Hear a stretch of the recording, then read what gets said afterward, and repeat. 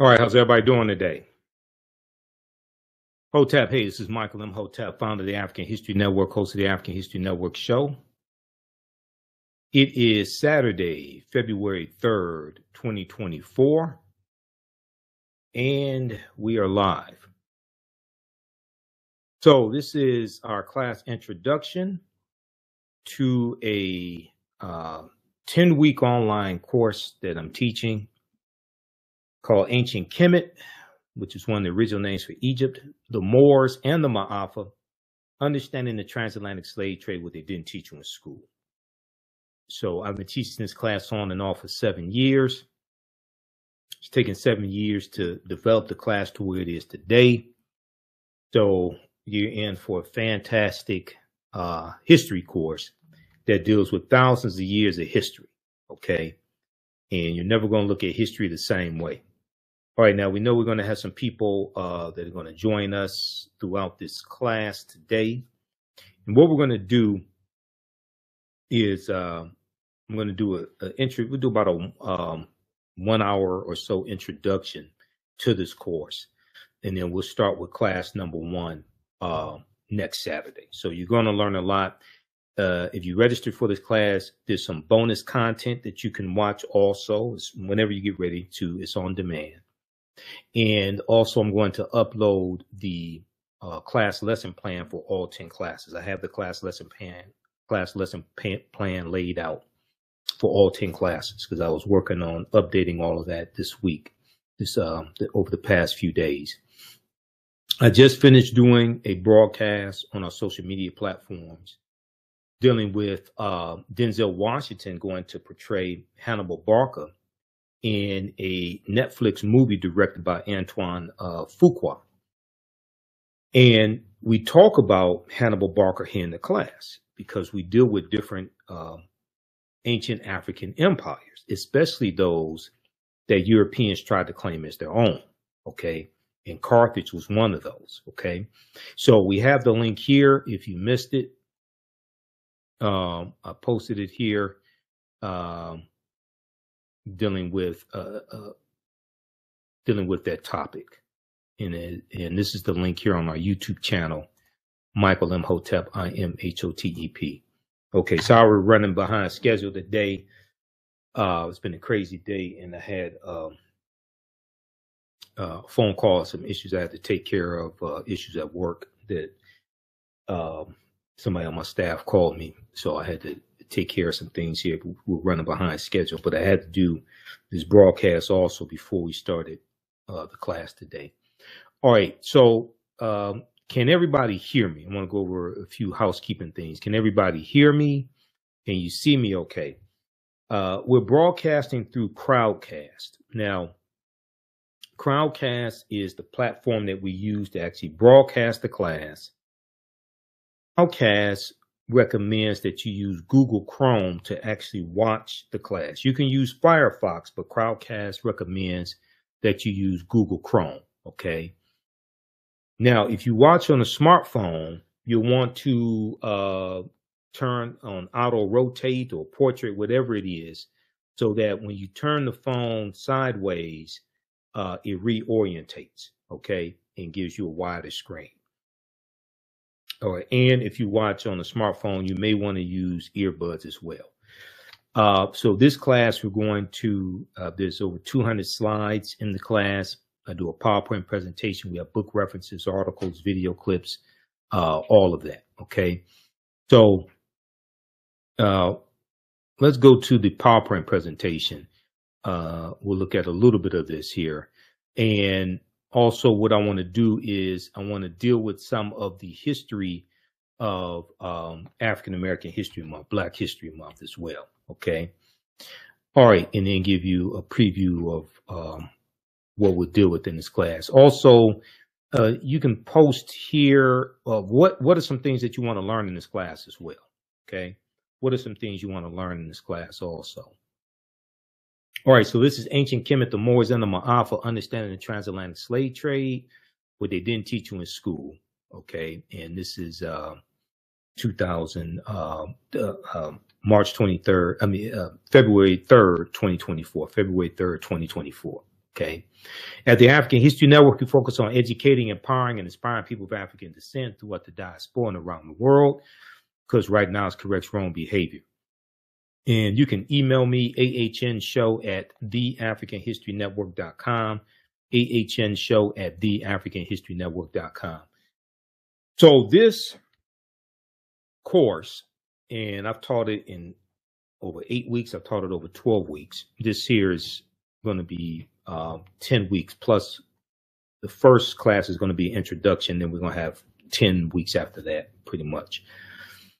This all evolved from a 4.5-hour lecture that I did January 24th, 2014, called Understanding the Transatlantic Slave Trade, what they didn't teach you in school. And this lecture came about because of a number of questions I was getting from people across the country.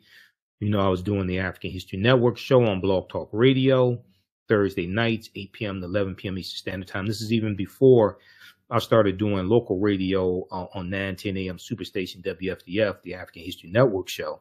This is before I started doing that, because I didn't start that show on 9:10 a.m. WFDF until April of 2016. So I'm doing Blog Talk Radio. This is before I got on the Empowerment Radio Network with Warren Ballantyne, and Professor Griff was on the Empowerment Radio Network early on, and William Martin came later. We know Dave Anderson, founder of the Empowerment Radio Network, nationally syndicated radio. That's before I started doing nationally syndicated radio.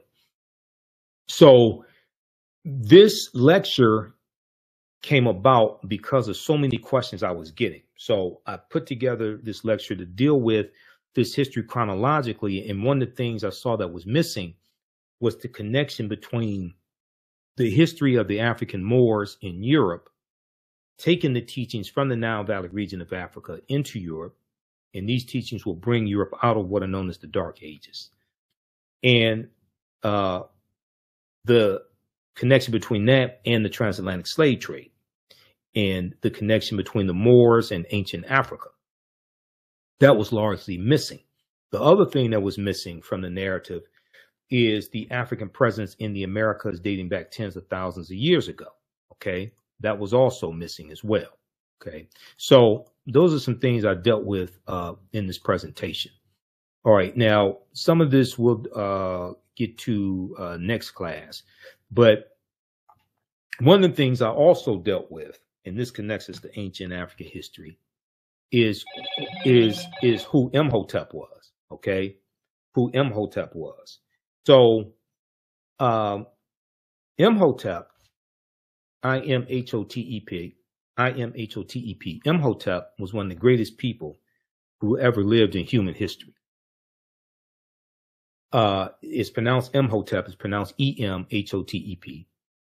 And Imhotep comes from the ancient Medu-Neter language of the ancient Egyptians, and it means he who comes in peace. Okay, he who comes in peace. So, and these are the ancient Kemites, ancient Egyptians. Now, these were Black Africans. These weren't Arabs. These weren't the Arabs that are there today. That's after Egypt is conquered by the Arabs in 642 Common Era AD. Imhotep was a high priest. He was a physician, architect, mathematician. He was designer of the step pyramid at Saqqara in Saqqara in Egypt as well. And that's third dynasty. That's for Nasubiti or Pharaoh Zoser of the third dynasty. And he's known as the world's first multi-genius. Okay. And he's going to live somewhere around 3000 BC. You'll see some variations in period that he lives. Some will put him somewhere around, somewhere around 3000 BC.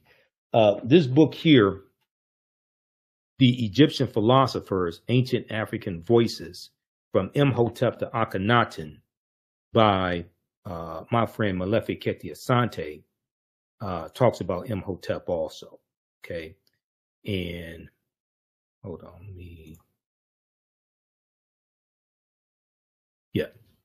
this talks about Imhotep as well. The Egyptian philosophers, ancient African voices from Imhotep to Akhenaten. Okay. And he talks about ancient philosophers, Kagimni, Sanchi, Imhotep. Imhotep, they put around 2700 BC. You'll see variations, him living somewhere around 2700 BC to about 3000 BC. Depending upon which timeline of history you're looking at, it can be 200 to 300 years old. So because I know at least 130,000 years of our history has been stolen, I'll go with the oldest dates that I can find. All right, now, let's go back to this here.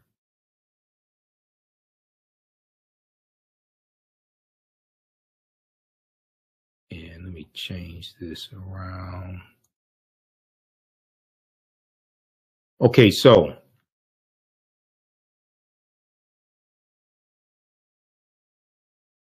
these are some statues of Imhotep also. Okay. Some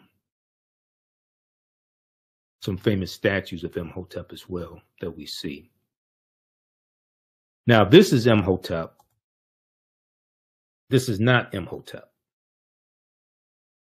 In the 2001 movie, The Mummy Returns, the villain's name was Imhotep. Consequently, many of our children think that one of our greatest ancestors was evil and not of African descent. So in this movie, The Mummy Returns, they have in this movie, The Mummy Returns, they have this Arab Eurasian looking actor named Arnold Vosloo portraying Imhotep. Okay. And in the movie, he's evil. So many of our children see this and think that one of the greatest people in human history was not of African descent, one, and was evil, two. Just totally distort the history.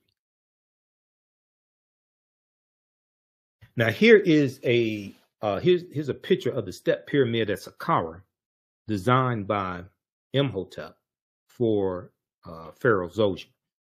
So Imhotep was the architect of this pyramid. Now this is an early form of pyramid building called a mastaba, flat bench pyramid. Mastaba, flat bench pyramid, which is different than the pyramids like we see at Giza, okay, which are more sloped, more intricately designed. Pyramid building technology is going to evolve over hundreds of years. All right, now, what I want to do here, let's look at the pyramid principle quickly, and then I want to deal with some history surrounding Black History Month, okay? Because like I said, we're going to do an introduction today, and then there's some bonus content when you register for this class that you can start watching right now. And then next Saturday, we'll jump in with class number 1, because class number 1 is going to be about 3 hours because of the amount of content I have to cover. So this is one of my teachers, Dr. Leonard Jeffries. And when Dr. Leonard Jeffries and Professor James Small teach, they talk about the pyramid principle. Pyramid has 3 sizes, the pyramid of Khafre at Giza. The foundation is African history and culture. Our foundation is African history and culture that gives us our VIPs, our values, our interests, and our principles. This gives us a cultural paradigm that we see reality through. And it gives us our self-identity. It gives us our self-esteem, our self-development, our self-worth, our history and culture. People's history and culture teaches them how to deal with the problems of the past, in the present, and the future to meet the needs of the community. You've heard me say this on the African History Network show. You also hear me talk about how what you do for yourself, what you do to yourself, and what you allow other people to do to you and get away with is based upon what you think about yourself. What you think about yourself is based upon what you have been taught about yourself. What you've been taught about yourself is based upon everything you've read, heard, and seen about yourself. So when you control the radius of a man or woman's thoughts, you can control the circumference of his or her actions, because the mind can't do or teach what it doesn't know. Now, there are two sides of the pyramid. There's economic empowerment. Economic empowerment deals with our economics, how we engage in economic empowerment, business development, business ownership, how we engage in economics, and how we use our economics as well. Do we give away 97% of our dollars with people that don't look like us? Do we participate in conspicuous consumption and trying to keep up with the Joneses and the Combses and the Kardashians? Or do we use that to acquire property in our community, own the grocery stores, the gas stations, the radio stations, the TV stations, have control of the political structure in our community, have control of the educational system, buy up the property in our community? And do we utilize the cooperative economics, the co-ops, the cooperative system, or do we engage in white capitalism dressed up in red, black, and green? That deals with our economic empowerment. Okay. Then the other side of the pyramid is our political empowerment. Now, politics is the legal distribution of scarce wealth, power, and resources, and the writing of laws, statutes, ordinances, amendments, and treaties, their adoption, interpretation, and enforcement. Okay. Voting is one aspect of politics. Voting is not politics, is not the total extent of politics. Voting is extremely important. And this is why I say we have to stop telling African Americans to exercise your right to vote. You don't vote for exercise. If you want to exercise, you go to the gym and work out. You vote for power. You vote for Black power.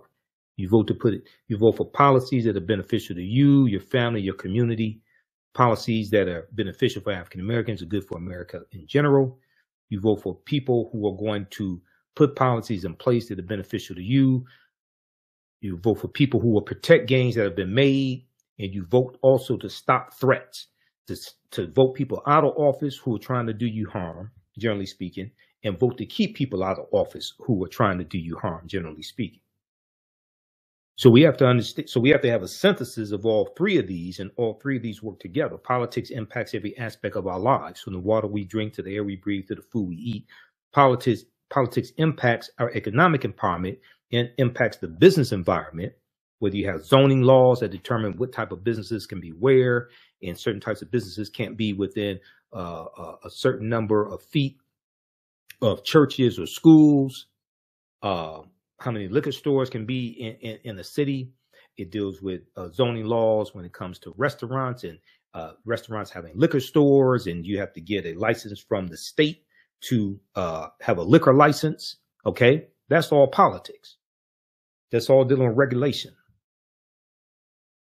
So we talk about politics when it deals with policing, when it deals with voting rights, when it deals with the courts. So this is why it's important to understand the U.S. Constitution. Okay, in the second class that I teach, Black resistance movements from the Haitian Revolution, U.S. Civil War, Civil Rights Movement, and Black Power Movement, 1800 to 1968, we get deeper into understanding the U.S. Constitution in that second class as well. And your understanding of history, your understanding of politics is directly related to your understanding of history.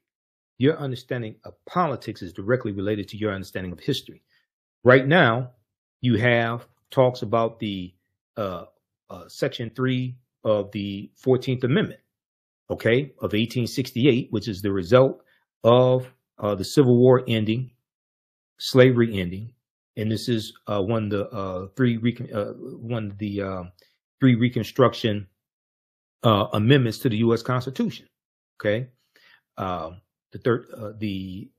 14th Amendment Section 3 of the 14th Amendment deals with people who participate in an insurrection being barred from holding political office. Okay, this is Section 3 of the 14th Amendment.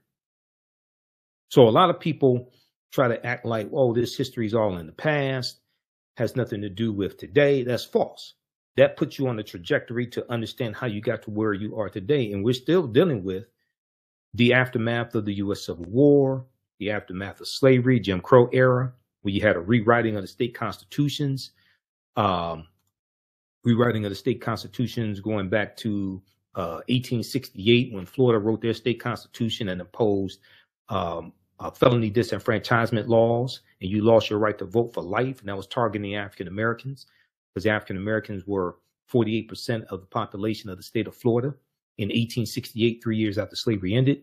We look at Florida being the first state to impose poll taxes, 1889, 1890, Mississippi State Constitution of 1890 rewrites the state constitution to impose poll taxes and literacy tests to suppress the African American vote.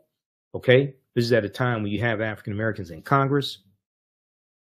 And then we're going to see other southern states do the same thing. This is after Reconstruction after the fall of Reconstruction in 1877 with the Compromise of 1877, which was and one of the things that led to Reconstruction ending was the political violence that was inflicted upon African Americans and white Republicans who many at the time were allies of African Americans. The political violence that was inflicted, okay, coming from the Ku Klux Klan and other groups, the White League, the Knights of the White Camellia, these different domestic terrorist organizations. All right, now let's continue here. Okay, so I want to go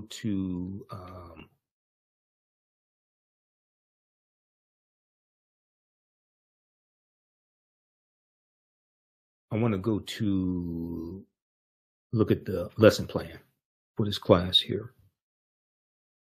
How's everybody doing? Can you all hear me okay? So let's go here. I have the lesson plan in a PDF.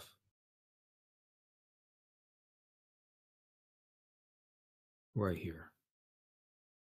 And I'm going to put it in the class on Learn World. Okay, so when you register for this class in Learn World, I have to upload this to the class in Learn World, because Learn World is the platform where these class sessions are housed and this course is housed. Podcast is the platform that we use to actually broadcast this class live. Okay. All right. So if we look here, and I'm gonna walk you through highlight some of the topics that we deal with here in this class, and let's zoom in on this. Took me some time to put all this into the class outline format. Okay, so here we go. Ancient Kemet, the Moors, and the Maafa, understand the transatlantic slave trade, what it didn't teach you in school. Instructor myself, historian Michael Imhotep, founder of the African History Network. So here's some things that we deal with, and we'll get into this starting next class, okay? Dinknesh, who Europeans call Lucy, who dates back 3.2 million years ago. She was Australopithecus afarensis. She was known as the mother of humankind, discovered in Ethiopia in 1974. There's a timeline of history that we use in this class also from blackpast.org. I'll show that to you as well. So, and we look at this timeline of history going back hundreds of thousands of years, going back 5 million years ago. We'll talk about the Berlin Conference. The Berlin Conference to divide Africa, the colonization of the continent by European powers, the Berlin Conference of 1884 and 1885. And we'll look at what this is where the colonies come from during the colonial period, after basically pretty much after slavery ends, these European nations dividing Africa up into colonies, and the geographical boundaries that exist today in Africa largely come from the Berlin Conference of 1884 and 1885. And there were no African representatives at this Berlin Conference either. Okay, there were no African representatives at the Berlin Conference. All right, now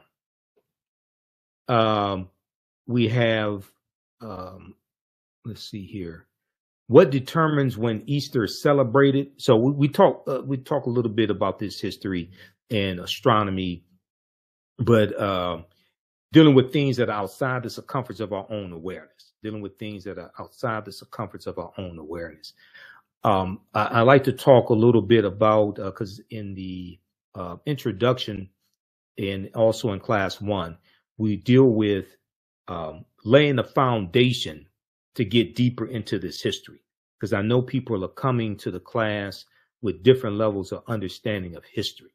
Okay, so we deal with laying a foundation that we can build upon to actually understand this history. And one of the things we talk about is Juneteenth, because Juneteenth became a federal holiday in 2022. And it's very important for Juneteenth to be a federal holiday because that's the only holiday that federally recognizes slavery in this country. Okay, Juneteenth, as I have been teaching, can become a powerful tool to fight for and to help us get reparations, meaning repairing the damage of a legacy of slavery, Jim Crow segregation, redlining, racism, housing discrimination, etc. But we have to correct the history of Juneteenth and protect the history of Juneteenth, because Juneteenth was not the last day of slavery. Okay, June 19th, 1865, when Major General Gordon Granger goes into Galveston, Texas, that was not the last day of slavery, because you had some states that didn't end slavery till December 6, 1865, like Georgia. And the 13th Amendment is not ratified until December 6, 1865, when Georgia ratifies the 13th Amendment. The 13th Amendment did not become law until December 6, 1865. That's 6 months after Juneteenth.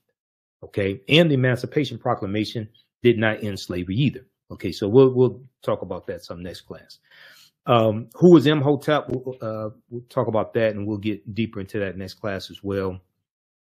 The world's first multi-genius. The attack on African American history and Black History Month. The attack on African American history and the attack on Black History Month that we've seen across the country. And there are articles that deal with how, because of this anti-critical race theory movement, it makes it harder to teach African American history during Black History Month, because there's so much vagueness about these laws, and teachers are confused about what can be taught, what cannot be taught. Then we also saw Florida attacking the advanced placement college African American studies course as well, right? Now, we'll deal with how Americans know very little about Juneteenth also. We'll look at the difference between dating systems, BC and AD dating systems. These were popularized by an English monk called the Venerable Bede. We'll talk some about the 1619 project, spearheaded, from the New York Times, spearheaded by Nicole Hannah-Jones. Because one of the problems, there's some things that are good in the 1619 project. But one of the problems with the 1619 project is it gives the impression that African people first came here in August 20th, 1619, which is not true. 1619 did take place, but we were here for tens of thousands of years before that. It doesn't deal with the African presence in the land we call the United States of America, or what some Native Americans call Turtle Island. It doesn't deal with that history going back, 51,700 years ago at least. Okay, 51,700 years ago at least. It doesn't deal with that history. Okay, so those are some of the things that we talk about here in this class, and we deal with how a lot of what we know about 1619 is correct. It is incorrect. Okay, much of what we've been told about Virginia's 1619 first Africans is wrong. And there was a lot of information that came out In 2019, which was the 400th year anniversary of August 20th, 1619.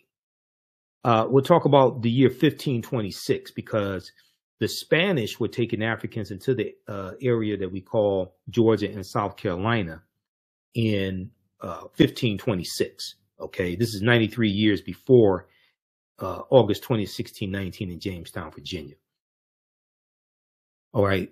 Okay, so those are some of the things that we'll deal with in next week. Okay, when we deal with really class number 1.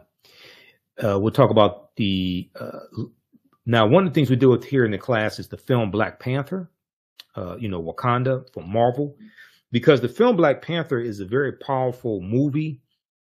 I did extensive research on the film. I have a 3-hour lecture that I've done on the film. It's about 3 months worth of research. There are 11 different African cultures that we see represented in the film Black Panther. So we talk about that film here. And, Ruth Carter, the costume designer, she did research for 6 months on 11 different African cultures. And we see all that represented in the film. So I'm going to show you some of that here in the class. A lot of people thought it was just some made up stuff, a made up movie. No, it's not. Okay. Everything from, we see ancient Kemet represented because Bast, the panther deity Bast that watches over the people of Wakanda, that comes from Bastet, who was an ancient deity in ancient Egypt.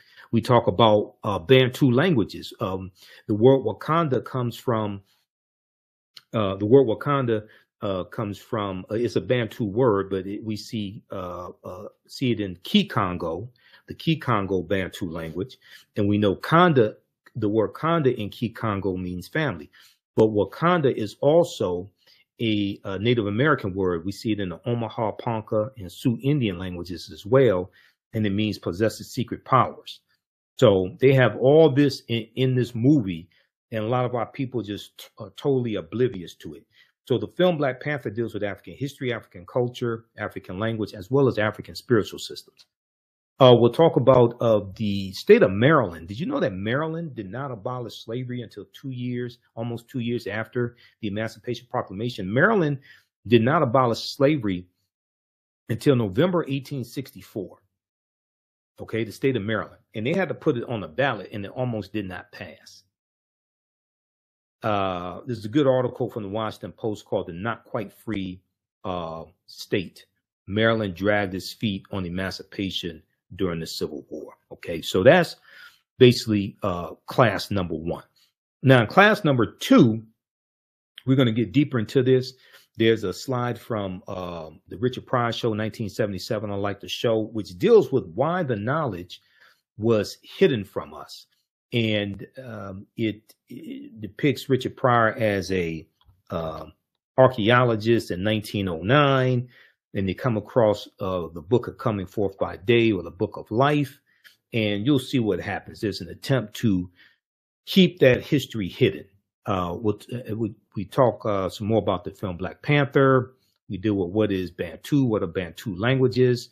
Also, we'll talk some about the mythology, the rich mythology that we see in the film Black Panther, and the real life African and indigenous inspirations behind the folklore, behind the mythological lore in the film Black Panther. There's a clip from Malcolm X that I like to show in my presentations and in my classes. And Malcolm X asked the question of, who are you? And this deals with the importance of understanding our history. Now, I also deal with the fact that Malcolm uses the term African American in the Ballad of the Bullet. He used it April 3rd, 1964 in Cleveland, Ohio. And he used the term African American March 29th, 1964 in Washington Heights, New York as well. Contrary to popular belief, the term African American dates back to 1782 in Philadelphia, Pennsylvania. It was not created by Reverend Jesse Jackson. I don't know why people, just more simple Simon nonsense people put out with absolutely no research done. But the term African American is a very old term. Reverend Jesse Jackson reintroduced the term 1988, 1989. Reverend Jackson and a team of African-American scholars. He did not create the term African-American. We were calling ourselves African-Americans in the 1960s. And Professor James Small told me this personally because he was there. Also, the term Afro-American dates back to the 1830s. That didn't start in the 1960s. So we'll talk some about Dr. Francis Cress Welsing and the book, The ISIS Papers. I knew Dr. Welsing, interviewed her 3 times on the African History Network show. There's some information that I dealing with the Essence Music Festival from 2023. And, the dehumanization of African people and Megan Thee Stallion's performance, Janelle Monáe, and criticism NDRE had of Megan Thee Stallion's performance and Janelle Monáe. And then the pyramid principle, also Dr. Linda Jeffries. So there's a clip from Kathleen Cleaver, the Black Panther Party for Self-Defense, that deals with why we wore our hair naturally in the 1960s, 1970s, especially early 70s. And then we'll talk some about Dr. David Imhotep's book, The First Americans Were Africans, Documented Evidence. Now, I interviewed Dr. David Imhotep 13 times on the African History Network show. He passed away in 2023, so he's an ancestor now. He was a friend of mine, and I attended his funeral virtually. I couldn't make it to Virginia for the funeral, but I attended it virtually while it was live. But his book is backed up by 713 footnotes, 7 peer-reviewed articles. And his book explains the African presence in the land we call the United States of America, dating back at least 51,700 years ago, based upon archaeological evidence. We'll talk some about the Khoisan, who have the oldest DNA on the planet and go all around the world, the short-statured Africans, the Khoisan. And we'll talk about Africa's oldest ethnic group in their fight, the Khoisan, in their fight to keep their ancestral land away from Amazon. There's an article from FaceToFaceAfrica.com about this. Now, one of the things that we'll look at here in this class are archaeological discoveries, okay? And archaeological discoveries that have come out in the last 15, 20 years that cause scientists and anthropologists and archaeologists to push the timelines back, okay? And there's one dealing with the Greek island of Crete and stone tools that are found that date back 130,000 years ago that basically show an African presence on the Greek island of Crete 130,000 years ago. We'll talk about Sarah Bartman, who was Khoisan as well, who was paraded around Europe in a circus that traveled throughout Europe in the early 1800s. And she's going to be, she turns to prostitution as well. She dies when she's about 26 years old, possibly suicide. But I relate the mistreatment and the sexual dehumanization of Sarah J. Bartman, to adultification bias in African-American girls, and how studies show that adults perceive African-American girls to look older, need less nurturing, and know more about sex than their white counterparts. And this is a legacy of slavery that we still see perpetuated in media today, especially negative corporate controlled hip hop. And it has a detrimental impact on the way African-American girls are perceived as well as see themselves. Okay, so that's class number 2. Now, class number 3, we get deeper into archaeological discoveries that prove that we are older than we thought. Okay, so we'll continue with the study for dealing with the Greek island of Crete. There's a good article from the New York Times that deals with this. We'll talk about the lost city of Egypt called Tanis Heraklion. Now, there are 2 lost cities of Egypt that would deal with. Tanis Heraklion, one, which we found out about in 2013. But then also there's one called Dazzling Aten that we found out about in about 2021 or so. Dazzling Aten. And that's named after Aten or Akhenaten, who was the Akhenaten, who was the Imhotep IV, who changes his name to Akhenaten. Okay. We'll deal with the discovery of 17 pyramids that were found buried underneath Egypt. This was in 2011. 17 pyramids found buried underneath Egypt, because you're going to see that you're going to have civilizations built on top of civilizations. So we'll look at archaeological discoveries.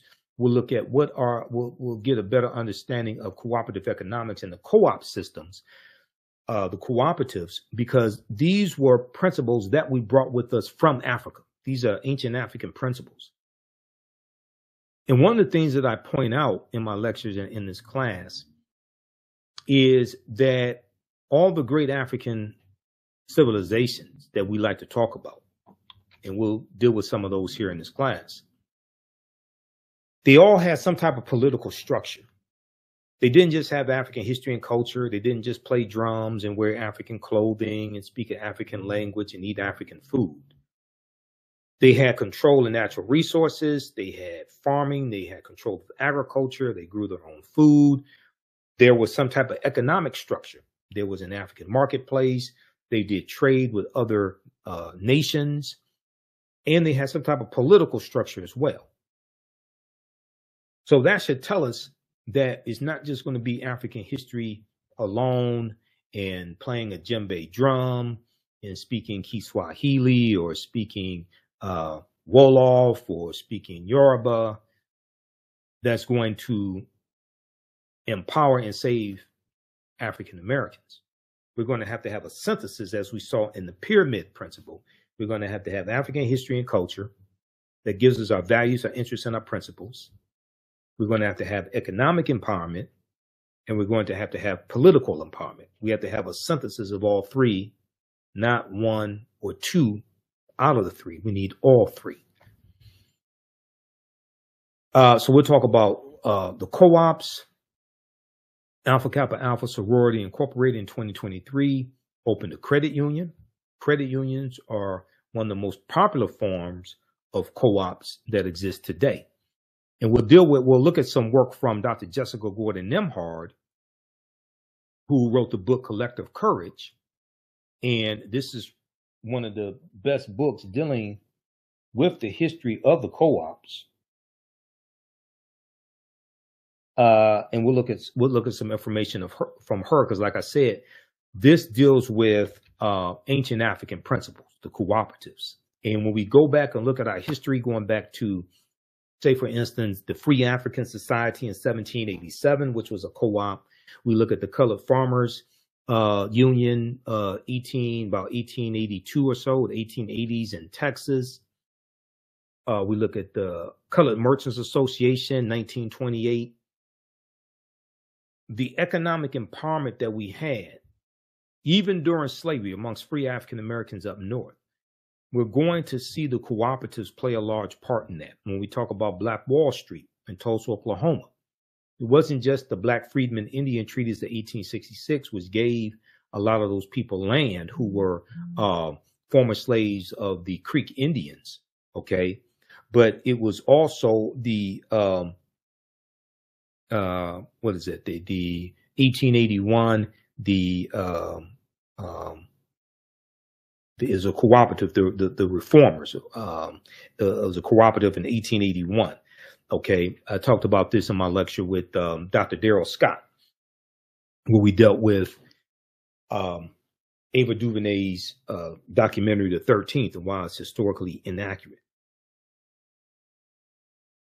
We'll talk about how the father of all humankind is 340,000 years old. Okay, this is a good discovery that came out around 2013 or so. YahooNews.com had an article dealing with this as well. Okay, so that's class 3. And then we'll deal with another discovery came out June of 2017 in Morocco that showed how they found remains of Homo sapiens that date back 300,000 to 350,000 years ago. And this is at least 100,000 years older than the oldest remains they had at the time that dated back about 195,000 years ago that were found in Ethiopia. And when these discoveries take place, the scientists say this is causing them to rethink everything. Okay. Now, African-centered scholars like Runoko Rashidi, Dr. Charles Finch, Dr. David Imhotep, and others have been saying that Homo sapiens are at least 300,000 years old, not 75,000 to 100,000 years old. When we look at these archaeological discoveries, we see at least 130,000 years of our history has been stolen. Okay. That's why these archaeological discoveries are so important. And they're showing that we're much older than we thought. And when we look at the work from Dr. David Imhotep, we see that African people were here in the land that we call the United States of America thousands of years before we thought, even before Native Americans came into existence. Now, this does not mean the transatlantic slave trade does not happen. People keep looking at it as either or. No, it's both. Yes, the transatlantic slave trade happened, going back to 1441 when the Portuguese go into what was today known as Mauritania, that area. Yes, the transatlantic slave trade happened, but you have to understand history that existed thousands of years that leads up to the transatlantic slave trade taking place. That's one of the reasons why I teach this class. So we can look at like 50,000 years of history as opposed to 500 years of history. We'll deal with the African presence in Asia and the Khoisan and look at some excerpts from work from Runoko Rashidi. We'll talk more about Sarah Bartman. And also there's a discovery that came out of California in 2017 where they found mastodon, they found remains of a mastodon, which is a prehistoric animal. And these date back about 130,000 years ago. And the scientists are saying that the skeletons were smashed apart by humans. Now, if this is correct, this puts, now African people were the only humans on the face of the earth at this time. This is before Europeans came into existence, before Native Americans came into existence. This puts an African presence in California 130,000 years ago. The deeper they dig, the blacker the planet gets, the more research they do, the older we get. Okay? All right, so that would conclude class 3. So then for class 4, we're going to continue our look at archaeological discoveries that keep pushing the timelines back. There was an article from the New York Post, humans are 100,000 years older than we thought. We'll deal with the African presence in Asia, looking at the Negritos, who were short-statured Africans who were the first inhabitants of the Philippines. There's an excerpt from Hidden Colors 2, dealing with the African presence in Asia we'll look at. We'll talk about the Sentinelese, the Africans in the Andaman Islands, and these endangered Africans, these ancient people. And then there's a good article by Runoko Rashidi dealing with before enslavement, Africa's ancient diaspora. And we'll look at some ancient African history as well. We'll talk about the lost city of Egypt that's about 3,000 years old, called Dazzling Aten. Dazzling Aten, the lost golden city of Egypt. And we'll look at the judgment scene in ancient Kemet, ancient Egypt, where we see Asar sitting on the throne of judgment. We see the scales of Ma'at. We'll look at, from this mythology, what comes from it, okay? We'll talk about the omics in the Mandinka Egyptian omic connection that Dr. David Imhotep deals with in his book, The First Americans Were Africans Documented Evidence, page 82.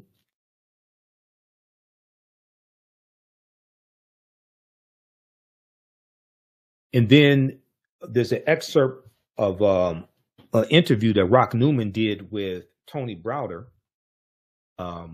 because we use some of Tony Browder's work here in the class, and I'm going to show you excerpts of interviews I've done with Tony Browder also.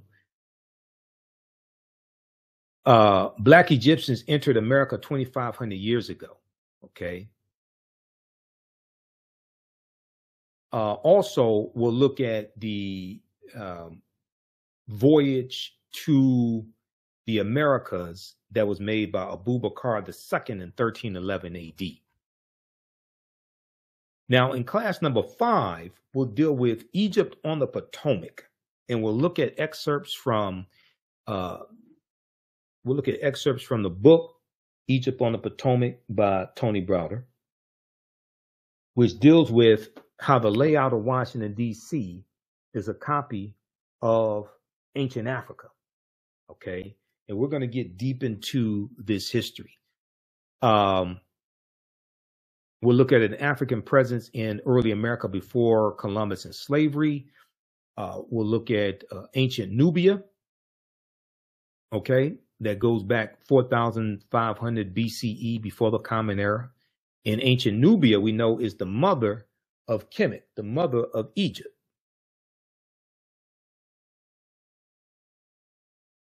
And there are twice as many pyramids in this. So in ancient times, the lower portion of Kemet and the upper portion of,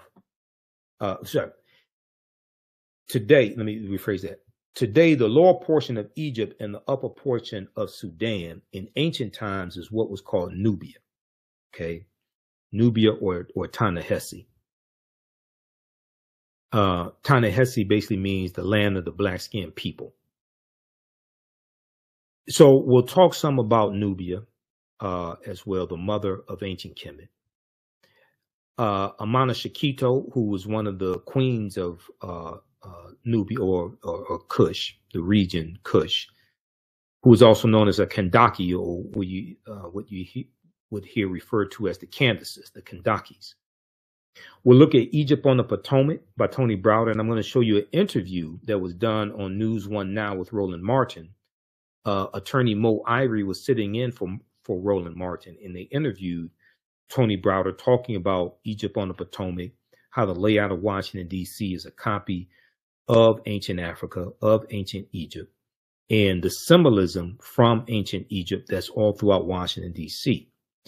We'll talk about the Olmec heads in Mexico as well. And the Tekken is an African symbol of resurrection coming from the story of Asar, Aset, and Heru, who the Greeks called Osiris, Isis, and Horus. Okay, so this takes us to, you know, what was worshipped now from Aset and Heru. This is where you get the Black Madonna and Child, you know, that was worshipped in Egypt. Sorry, that's worshipped in Europe. The Black Madonna and Child is worshipped in Europe before the Moors go into Europe, because we know that deities from ancient Kemet influenced the deities in Greece and Rome. Okay. And we're going to show you some comparisons between that. We're going to show you some relationships between those deities. But this is a Tekken. Okay. Now, the Washington Monument is a Tekken. The Washington Monument is an ancient African symbol of the resurrection of Asar. And we'll get into the story of Asar, Aset, and Heru. Asar, who's the first king of Kemet, of Egypt in the mythology, and he's cut up into 14 pieces by his brother Set and his wife Aset, who the Greeks called Isis, finds 13 of those 14 pieces and puts them back together. And the 14th piece that was not found, she erects a Tekken to symbolize the resurrection of Asar. The last piece that was not found was the phallus, the penis. There were about 1,200 Tekkenu all throughout ancient Kemet. Today, there are less than 12. And some of those have been taken to other parts of the world. Okay. like Istanbul, Turkey, Paris, France, London, England, and New York City. So they have stolen artifacts from Africa. We look at those artifacts and identify, we associate Greece with them, or we may associate New York City or anything other than ancient Africa with associated with those artifacts. The Washington Monument, the presence of Africa in the Washington monuments, or that African symbol, we know comes from Freemasonry, because the foundation of Freemasonry are the teachings coming from the ancient Egyptian mystery system in ancient Kemet, ancient Egypt. And we know George Washington was a Freemason. We know that 50 of the 56 signers of the Declaration of Independence were Freemasons. So we see Africa represented in all of this. Okay, so these are some of the things that we're going to deal with here in this class. Let me go back to the timeline. I mean, not the timeline, the outline of this class here. And I'll put the link here for the outline so you can, it's in PDF form. It took me a while to put all this together, then save it as a PDF. Okay. So we'll look at pages 10 through 20 of Egypt on the Potomac by Tony Browder. If you don't have the book, that's fine. I'll show you excerpts of the book on the screen. So that's class number 5. Now, class number 6, we'll get into the African origins of Star Wars and the Osirian drama. Osirian drama deals with Osir, Osset, and Heru. I'm going to show you an excerpt of the interview.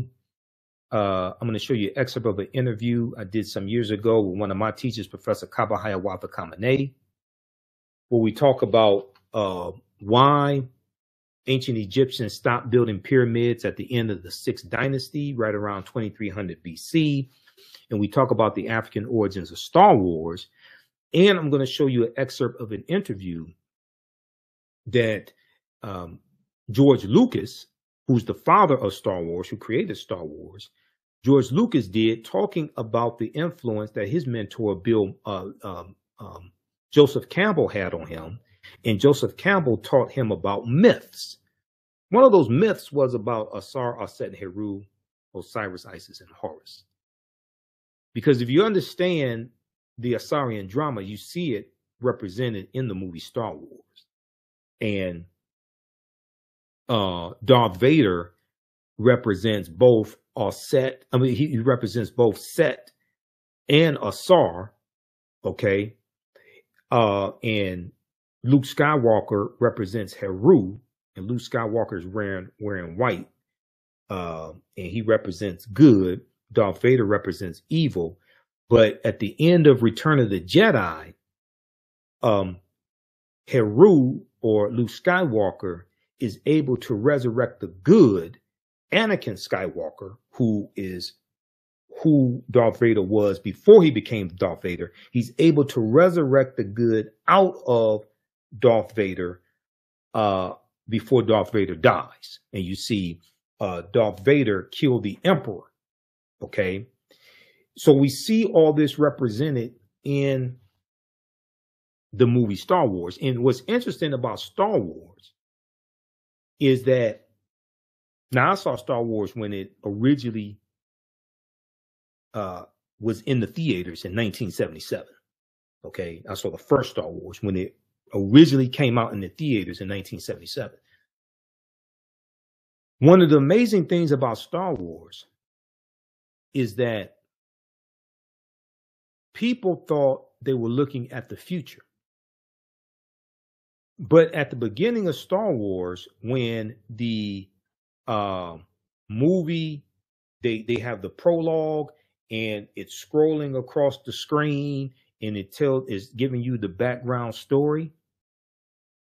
It says in a land a long, long time ago, in a place far, far away. You think you're looking at the future, but you're actually looking at the past in Star Wars. You're looking at advances in technology, right? You're looking at understanding the force in the universe. So class number 6, we'll deal with the African origins of Star Wars and the Assyrian drama. We'll look at another archaeological discovery that came out in the last few years. An ancient beer factory was discovered in Egypt that dates back 5,000 years ago. Now, this wasn't St. Ides. Most likely they were using this beer for ceremony or for medicinal purposes. We'll look at page 95 of Nile Valley Contributions to Civilization from Tony Browder. Fantastic book. Okay. Probably one of the best books. Probably one of the best books you'll read dealing with African history. Nile Valley Contributions to Civilization. Let me see what we need to do. I want to do this here. This book right here. Now, once again, you don't have to buy any of these books to follow along in class. We're going to show you the extras, but if you want to buy them, that's fine. I don't sell them. I'm going to start selling some of these books, but as of yet, I don't. Okay, let's go back to this here. Okay, now, how's everybody doing? Because, like, you all are extremely quiet. Last person that said something was Stephen, like 58 minutes ago. Is everybody okay? I mean, so, is everybody still there? All right. Let's see here. Let's go back to this. Crowdcast changed their menu here, their options, their controls, and I'm still trying to get used to this. We'll look at Egypt on the Potomac, pages 21 through 27, where they talk about Benjamin Banneker and the surveying of Washington, D.C. Benjamin Banneker having a photographic memory, but also is believed that Benjamin Banneker's grandfather, whose name was Banneker, is believed that he was Dogon. And we're going to talk about the Dogon of Mali and Burkina Faso, who originally come from ancient Kemet, ancient Egypt, who have a superior knowledge of astronomy. And we'll talk about the Sirius A and Sirius B star systems, okay? Because according to Dogon mythology, the Dogon say they come from the star Sirius, okay? Sirius. And they talk about Sirius A and Sirius B star systems. We'll deal with I'm going to show you an excerpt of the interview I did with Professor Kabahai Wata Kamene dealing with the African origins of Star Wars.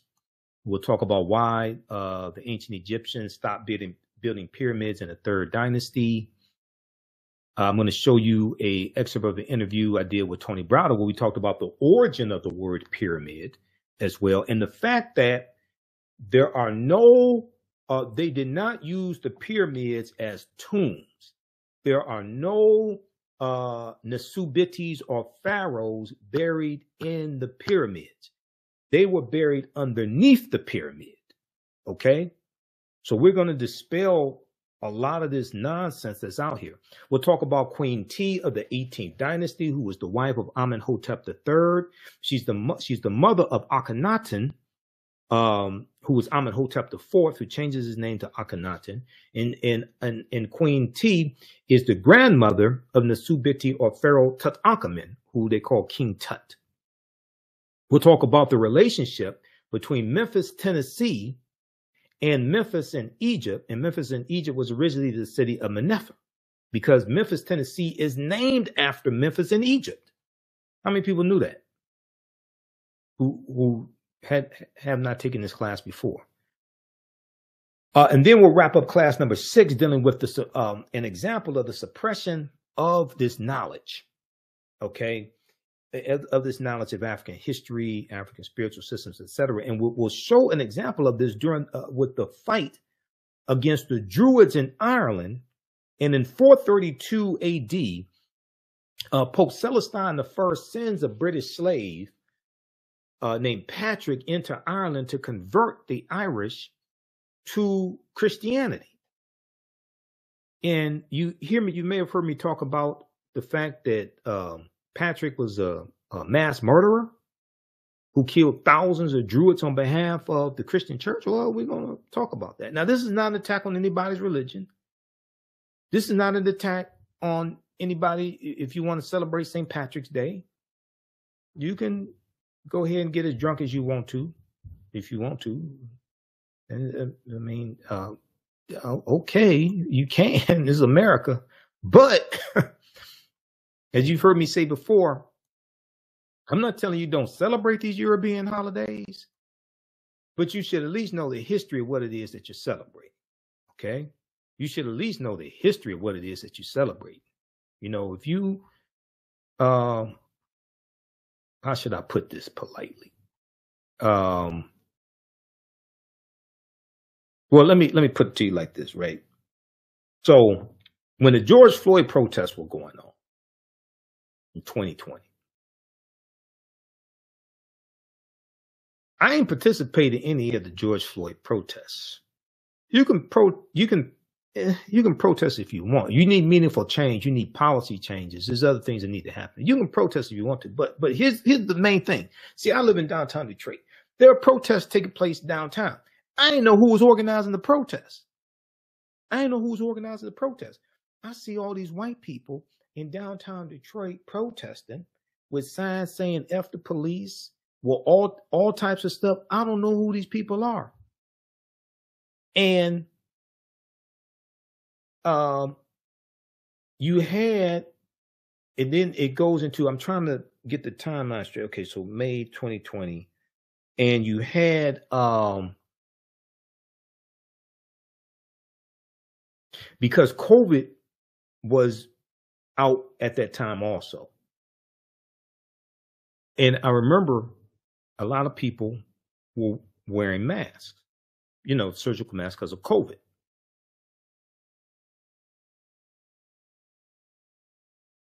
I don't know too many stories about Black people dealing with crowds of white people wearing masks that turned out well for us. Maybe you know some, I don't. So it's like, wait a second, I don't know who's organizing this protest, these events. And then you got a bunch of people with masks on, and you got a lot of white people from the suburbs coming into downtown Detroit. And one of the problems was activists, Black activists from Detroit, even though there are problems with the Detroit police force, we don't have those problems like they do in other cities. So you had like white people from outside of the city, and in some cases, probably outside of the state, bringing an energy into the protests that a lot of people, a lot of Black people inside the city and a lot of Black activists weren't projecting that type of energy. There were instances where you had white people that want to throw a brick through one of the stores in downtown Detroit, and there's Black people saying, wait a second, what are you doing? We ain't trying to do that. Because a lot of those white people that were doing it don't live in the city.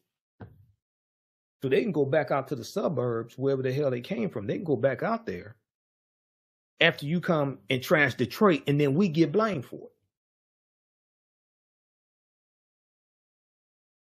So, all right. Is everybody okay? Everybody's so quiet. I don't understand why, but all right. Okay, let's see. I want to go back to the well, let me go to this right here. Maybe I should have started with this. This is my disclaimer. Okay, so I talk about expanding the circumference of your own awareness. I got this from one of my teachers, Dr. Ray Higgins of the African Village in Atlanta. So usually when I do my presentations and do my classes, things of this nature, I usually have people put their fingers together to form a circle, and I usually say something like this. The space inside this circle represents my realm of knowledge. Everything that I think I know about whatever I think I know is represented within the circumference of this circle.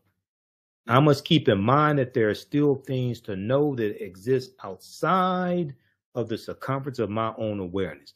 So just because you know everything that you know about what you know does not mean you know everything there is to know about what you know. There's still things that exist outside the circumference of your own awareness, okay? And for those who want to participate in European holidays, I encourage you to read the books from Dr. Ishaka Musa Barashango, African People and European Holidays and Mental Genocide, Book 1 and Book 2. Book 1 and Book 2, okay, by Dr. Ishaka Musa Barashango. So I'm not telling you, now I've studied the history of all the holidays, and you see, I have broadcasts I've done recently, last couple of years, dealing with Easter, Christmas, St. Patrick's Day, all of that. Okay, so you can go watch those. We have them on my YouTube channel, Michael Imhotep, Imhotep, my Facebook fan page, the African History Network. You can watch all that. So I'm not saying don't participate in those holidays, but you should at least know the history of what it is that you are participating in, because that will probably change how you decide to participate in. Okay. Also, this is the book I was looking for, Collective Courage by Dr. Jessica Gordon Nemhart. I interviewed her around 2014 on the African History Network show. A History of African American Cooperative Economic Thought and Practice. This is one of the best books dealing with the history of African American cooperative economics, co-ops. So that's why we reference this in this class, that helps give us a foundation to understand the history. This is what I'm telling you. It took 7 years to develop this class to the point that it is. Okay, so I want to go back to the class lesson plan that I've put together, because I developed the curriculum. I put together over 200 slides. I developed the course outline, all of this. Now, class number 7, we're going to deal with Hannibal Barca, the Punic Wars. Hold on, let's get this here. Class number 7 will deal with Hannibal Barca, the Punic Wars, and the African Moors who take the teachings from ancient Kemet, ancient Egypt into Europe. So in this class, we look at this information chronologically as much as possible, okay? Sometimes we go a little bit out of order, but we try to deal with it chronologically as much as possible. So Carthage existed 813 BCE to 146 BCE. We'll talk about the Punic Wars as well between Carthage and Rome. Hannibal Barca and the Battle of Cannae, 216 BC. We'll deal with Hannibal being defeated at the Battle of Zama in 202 BC. We'll talk about why Africa was not named after a Roman general named Publius Cornelius Scipio Africanus. Okay. We'll look at the development of European societies based on the teachings from ancient Kemet, ancient Egypt, the development of European secret societies, I should say. Okay, that's an excerpt from Anthony Browder's book, Nile Valley Contributions to Civilization. Who was Bishop Nicholas, who became a saint? Now, Bishop Nicholas was actually African. He was a saint he was a bishop from Myra, third and 4th century AD, and he became canonized as a saint. Basically 4th century BC in Myra. He was of African descent, but a lot of your early Christian saints were Africans also. We'll talk about Sinterklaas, from Sinterklaas, which is Dutch. Sinterklaas means Saint Nicholas. This is where you get Santa Claus from the Dutch mythological character of Sinterklaas. And Sinterklaas had a sidekick. Sinterklaas had a sidekick named Zwarte Piet, Black Pete. and Black Pete was a Moor. So we're going to get deep into this history because this shows more evidence of the history of the Moors in Europe also, dealing with Sinterklaas, Joie de Piet, and the celebration of Sinterklaas coming into the Netherlands in early November. And he comes on a steamship from Spain. In Spain is where the Moors go in 711 AD. It was called the Iberian Peninsula at that point in time, 711 AD, but that's Spain and Portugal. Okay. Joie de Piet, Black Pete, was a Moor who was a helper of Sinterklaas. He is still celebrated in the Netherlands today. Europeans put on blackface, an afro wig, gold hoop earrings, and parade around as Black Pete, Joie de Piet. We talk about what patron saints are and what is the relationship between patron saints and Christianity and the Neteru in ancient Kemet, ancient Egypt, who were the deities, okay? The deities in ancient Kemet. Who was Queen Charlotte Sophia, who was of African Moorish ancestry, and she was the wife of King George III in England, and King George III is the king that the 13 colonies are revolting against during the American Revolutionary War, 1775 to 1783. We'll talk about who were the Moors as well, okay? And we have a video clip to show you dealing with who the Moors were. We'll talk about the origin of the word Moor, and we'll deal with the Moors going into the Iberian Peninsula, first in 710 AD, Common Era, for the reconnaissance mission, then in 711 AD, led by General Tariq ibn Ziyad. And they're going to conquer the southern portion of Spain, and then they're going to go all throughout Europe. We'll talk about the patron saint of Germany, Saint Maurice, who was a Moor.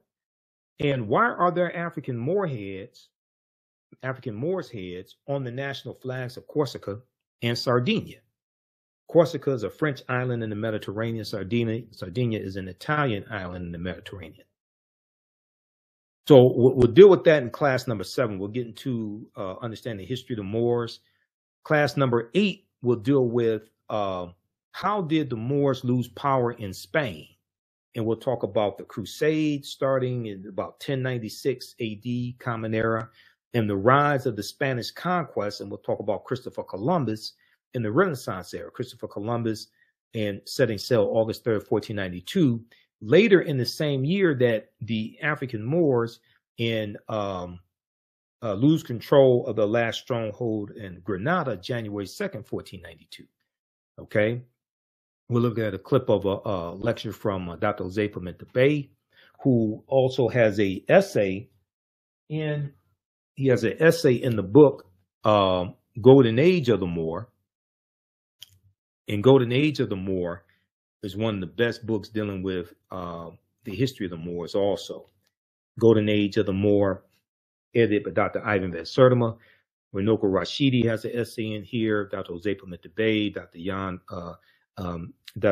Jan Carew has one. Dr. John G. Jackson, but also Dr. Wayne Chandler, because I've interviewed Dr. Wayne Chandler years ago, interviewed Dr. Jose Pimenta Bay 2010. I've interviewed Renoko Rashidi 6 times. So this is a deep book, Golden Age of the Moor. So that's one of the books that we reference in the class also. Now,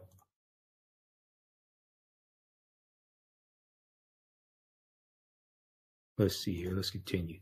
So then we'll look at the Crusades and the Dark Ages, medieval period. First Crusade, 1096 to 1099. We'll talk about who were the Knights Templar. Who were the Knights Templar?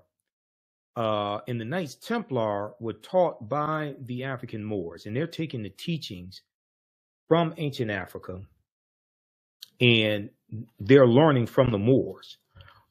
And we'll deal with how the Knights Templar lost power as well. What's the connection between the Knights Templar and Freemasonry? We'll look at excerpts of Christopher Columbus and the African Holocaust, Slavery and the Rise of European Capitalism by Dr. John Henry Clark, and the beginning of the transatlantic slave trade in 1441 with the Portuguese. Now, class number 9 will deal with the doctrine of discovery, Dum Diversas, 1452. We'll look at what a papal bull is, coming from the Catholic Church. The Treaty of Tordesillas, June 17th, 1492, where the Pope divides the non-Christian world between Spain and Portugal and sends them out to conquer the non-Christian world. We'll look at Spain beginning to take African slaves into the Caribbean islands right about 1502. Okay, this is after Columbus. This is after 1492, and we know Columbus goes on 4 voyages, and he never comes to the land we call the United States of America. The closest he comes here is Cuba, which is about 90 miles away. We'll look at the expansion of the transatlantic slave trade, and usually when conversations of the transatlantic slave trade take place, the Asiento of August 1518 under King Charles V is not talked about. The Asiento de Negros, and this drastically expands the transatlantic slave trade, and we deal with the role that Right Reverend Bishop Bartholomew de las Casas has, where de las Casas calls for the African people to be enslaved as opposed to Native Americans. To a lesser extent, he says white people, but it's going to be majority African people.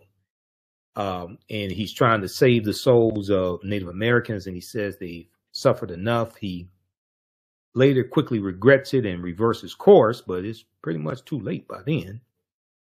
We'll look at what was the middle passage of the transatlantic slave trade. We'll analyze the essay that Dr. Maleficetti Asante wrote, refuting the op-ed article by Dr. Henry Louis Gates Jr. in 2010, the op-ed article that Henry Louis Gates Jr. wrote for the New York Times called Ending the Slavery Blame Game, where Dr. Gates puts equal blame and culpability on Africa and Africans as he does on Europe for the transatlantic slave trade. That's simple Simon ass nonsense. That's just blatantly false. And Gates' whole game is to absolve Europeans of responsibility for reparations, culpability for reparations. All this. Gates is backed by European corporations like Bank of America. You look at the ones that sponsor his Knowing Your Roots on PBS. All of this. This is Gates' whole game. We'll look at when did the first African come to America that we know of by name. We'll analyze Bacon's rebellion of 1675 and 1676 in Virginia that planted the seeds of race-based slavery, Bacon's rebellion. And these rebels in December of 1875 are going to burn down the town of Jamestown, Virginia. And they're made up of enslaved African people, free African Americans, white indentured servants, poor whites. But it's a fascinating history. And it plants the seeds of race-based slavery, because it's going to be after this that you're going to have African people enslaved in the colonies for perpetuity. You're going to have chattel slavery. It's going to be after Bacon's Rebellion. And it's going to be right about 1781 in the colony of Virginia that they're going to start using the term white widespread to describe what we call white people, to describe Europeans, to break up the alliance between poor white people and African people. It's a fascinating history. And we're dealing with the consequences of Bacon's Rebellion today. We'll deal with the history. Did African Americans own slaves and why? We'll deal with that complicated history. Because about half of the slaves that were owned in this country, right around, let me see, it was about around 1840 when Dr. Carter G. Woodson looked at 1840, right around that period of time. About half of the slaves that we own would have been family members, because you had African Americans who got their freedom, who bought other family members out of slavery, who bought their family members to get them out of slavery, to get them away from slave owners.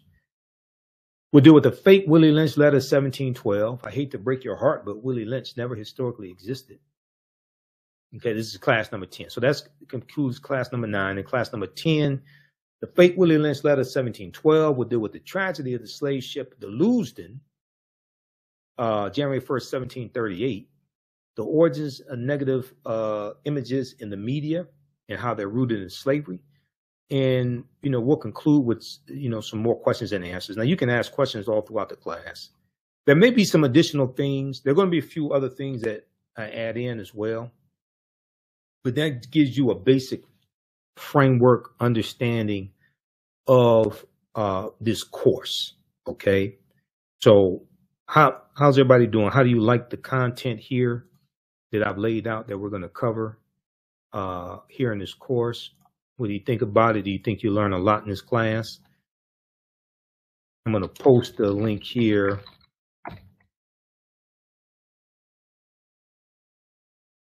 And I think that's a link that you can, you should be able to, that's a PDF form.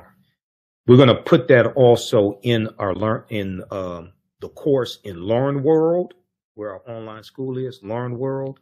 You'll be able to download it from Learn World. I have to add that in. Okay. All right. Now, if okay, the link won't. Yeah, I'll take care of that. We'll put that in the Learn World class. Okay. The link. Oh, okay. Yeah, because I did that. I created the PDF, so we'll get that uploaded to Learn World. So you'll be able to view that and download it. Okay, now you can register for this full class at our website, theafricanhistorynetwork.com or africanhistorynetwork.com. Got both domain names. It's right at the top of the page. So when you scroll down, you'll see it. And let me flip over to this here. Yeah. You scroll down, you'll see it. Ancient Kemet, the Moors, and the Maafa, understanding the transatlantic slave trade, what they didn't teach you in school, 10-week online history course. It's on sale $80, regularly $130. You can use your debit card or credit card. We'll make some updates to the website.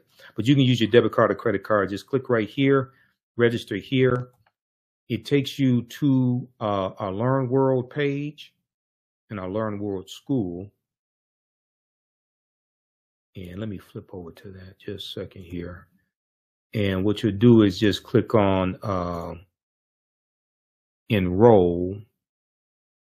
Where is that?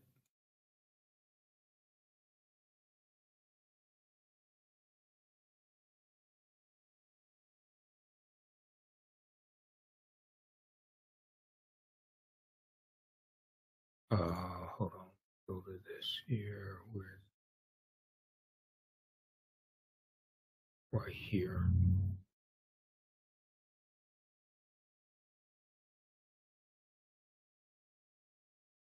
Okay, so it takes you here at our online school and scroll down. Okay, so just click on enroll. Okay, and it has a description here also of the class, but just click on enroll and it takes you through, you'll type in your name, email address, create a password, and it'll go ahead and process the payment for you. All right. Now, also, we have in digital download format a 15 lecture bundle pack that I've done over the past few years. This is African History Awakens the African Mind for Mental Death. And it's a collection of some of my lectures. 15, you actually get 16 because you'll get the lecture I did on the new Black Panther movie, Black Panther Wakanda Forever, from November 22, November 2022. So you actually get 16 lectures. This is on sale $75. Okay, and it lists all the lectures here that you get as well. So I'm going to put this link here. This is in digital download format. If you want it in DVD format is $100, but digital download format is $75, and you can start watching that right away. All right. So that'll keep you busy, especially for African American History Month. You can share that with your children also. You can, this content for this class you can use with your children. I would say the content is PG-13. It's not overly graphic. I don't do a lot of cursing, anything like that. It's nothing like that. So you can use it with your children also. I do a PowerPoint presentation. We have book references, articles, video clips, 80-100 articles we reference. So it's very interactive as well. You can ask questions here, and you can email me also. Like after class, if you have questions, you can email me as well. ahnshow@ theafricanhistorynetwork.com.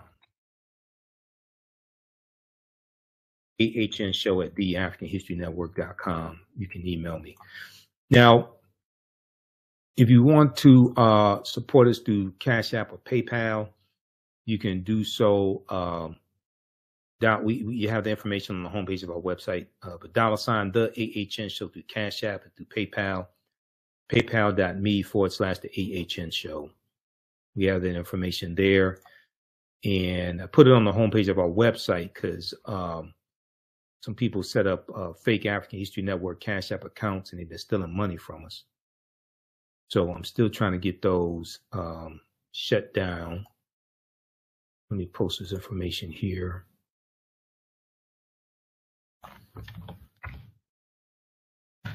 Okay, yeah, just posted it right there. And we have it on, you scroll down the website, and I'm gonna move it farther towards the top of the website as well, because I'm working on updating the website.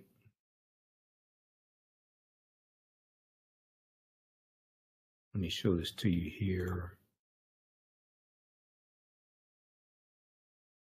Okay, right there.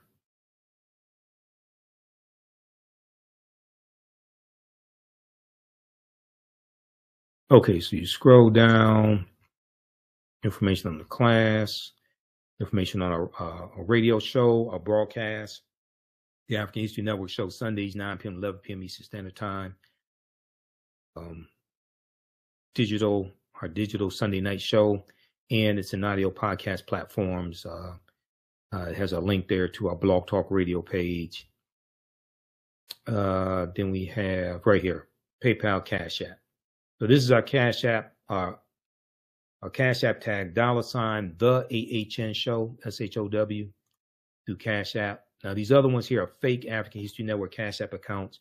There's 6 of them out there that I've identified. I'm still trying to get them shut down because Cash App is slow as hell. But all these other ones out here are not me. They're impersonating us. They've been stealing money from us. So that's why I put our link here as well. That's why I created this graphic. Put the link here. Click right here, Cash App. On the link, that's our QR code. Okay, so that's our actual Cash App tag. And that's our QR code for Cash App. Then we also have the information here for PayPal as well. Okay. All right. So look, that's going to do it for us. You have any questions before we get out of here? Who still needs to register for this full 10-week online class? Today was an introduction. We're going to get deep into the class next Sunday. There's some bonus content. When you register, there's bonus content that you can start watching as well to get ready for the class. We'll get this course outline, the lesson plan. We'll get that in the Learn World account as well for this course offering. So you'll be all set. But you're going to learn a lot. Your understanding of politics is directly related to your understanding of history. And you've probably never seen a class like this before. It's taken me 7 years to develop the class. to the point that it is now. So I'm pretty happy where it is now, because I knew where I wanted to get the class to, but it took time to get it there. And I have like most of the articles, things like that in the binder. So this is, now which binder is this? Because I have two binders for my second class that I teach. Hold on, these are all books for the class.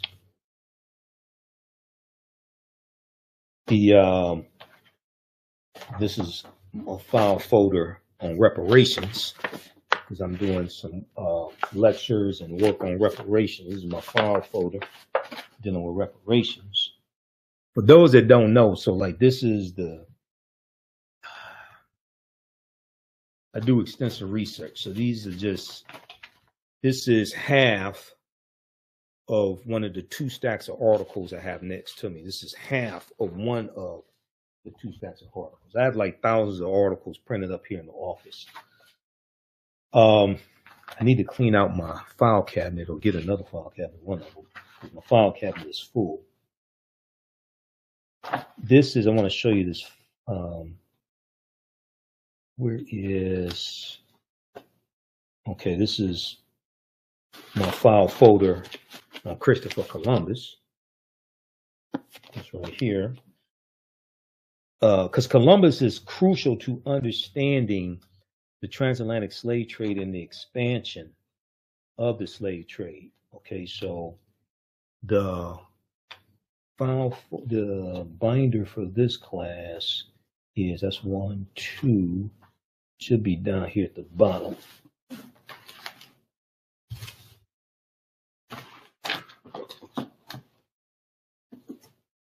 Let me see, which one is this? Now this is for Black resistance movements. Oh. I think this is it here.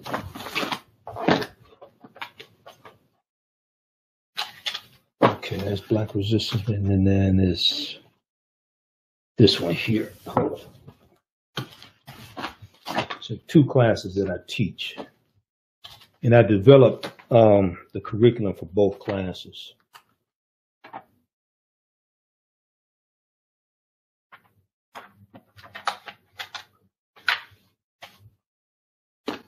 So this is the file folder. This is not file folder. This is the binder that I teach from, with the articles that we deal with in the class, things like that. And I have it broken up into class sessions. So it's taken 7 years to get this course to like this point where I really wanted to be, and get my class lesson plans developed in advance of teaching all the classes. So now I've got, this is the first time I got all my class lesson plans laid out. So I'm feeling pretty good about myself. All right. All right, look, we have to get, so did y'all have any questions before we get out of here? Y'all still so quiet. All right. Tell your friends about this class, register for it. You can email me your questions also. And we're going to learn a lot here as well. All right. So get ready. Okay. Stephen said no questions. All right. We have to get out of here. Remember, at the African History Network, we focus on educating, empowering, and inspiring people of African descent throughout the diaspora and around the world, because right now it's correct wrong behavior. What you do for yourself, what you do to yourself, and what you allow other people to do to you and get away with is based upon what you think about yourself. What you think about yourself is based upon what you have been taught about yourself. What you've been taught about yourself is based upon everything you've read, heard, and seen about yourself. So when you control the radius of a man or woman's thoughts, you can control the circumference of his or her actions, because the mind can't do or teach what it doesn't know. Right now, it's correct wrong behavior is not over till we win. Wakanda forever.